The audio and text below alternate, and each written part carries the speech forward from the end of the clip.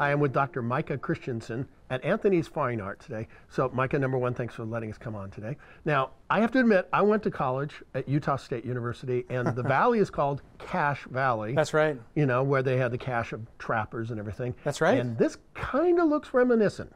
This is set in the Cache Valley. The man on the horseback is Captain Bonneville, who helped establish the fur trading that happened up in Cache Valley in the mid-19th century. Now, there's a lot of things named Bonneville in Utah. That's right. And I'm guessing a lot of people don't know why. This is the corpus delicti, the actual person named Bonneville. He was born in France as a young graduating officer from the U.S. Military Academy. The most attractive things to do with your time are to explore.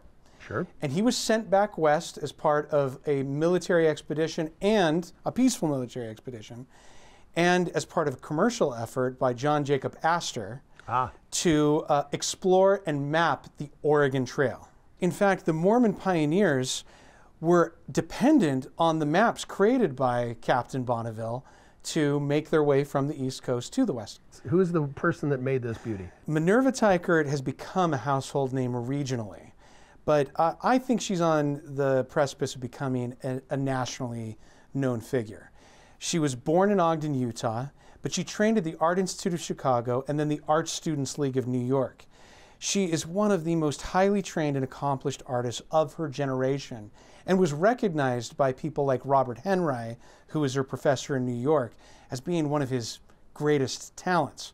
But unlike many artists who stayed in New York on either coast, he told her to go paint the story of her people.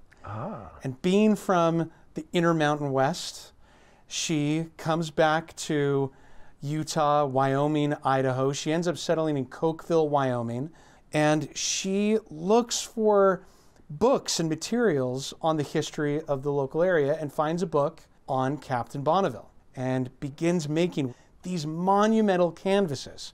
This is one of two that she did depicting Captain Bonneville.